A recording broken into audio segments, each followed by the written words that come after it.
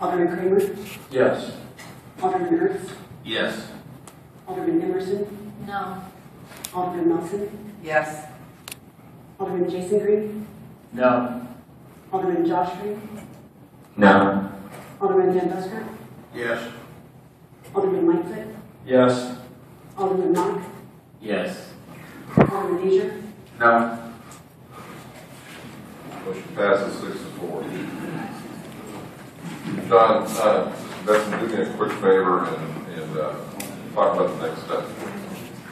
The next step will be for the applicant to submit the final site plan content requirements, architectural plans for the building, exterior building, traffic study, stormwater drainage study, basically the information that's otherwise required for all site plans, as well as the information required for the design standards.